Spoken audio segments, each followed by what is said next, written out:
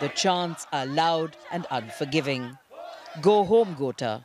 Return our stolen money. We want our future back. People are struggling to afford food, medicine, cooking gas and fuel as Sri Lanka faces its worst economic crisis since independence in 1948. It's mainly for children, it's milk powder.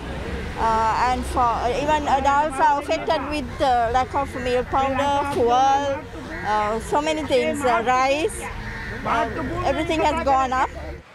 Many people blame the Rajapaksa family for the crisis. From heroes who oversaw the military victory over the Tamil Tigers in 2009, family members have now become a target of anger and ridicule. What is very unfortunate is the sense of entitlement that they have, that they are meant to rule this country, almost like a royal family. And that sense, I think, comes from the fact that they were in charge when the 30-year war came to an end. And they feel that they are the saviors of the country.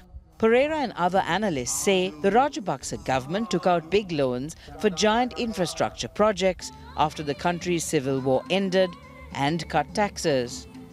The president has admitted failure. Anti-corruption activists also allege billions of dollars may have been made from illegal deals in recent years. We lodged so many cases. We have more than 500 files. All are in the court, but nothing happened. No. Some cases are hearing, it's not ending. Some cases are going, but some came back by the bribery commission or CID because evidence not enough, and some technical matters. The Rajapaksas changed the constitution twice.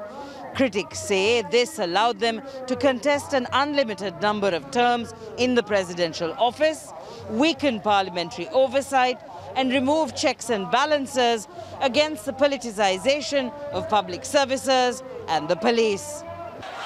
The unprecedented protest in recent weeks has worried the ruling family. President Gotabaya Rajapaksa has brought in a new prime minister and a new cabinet.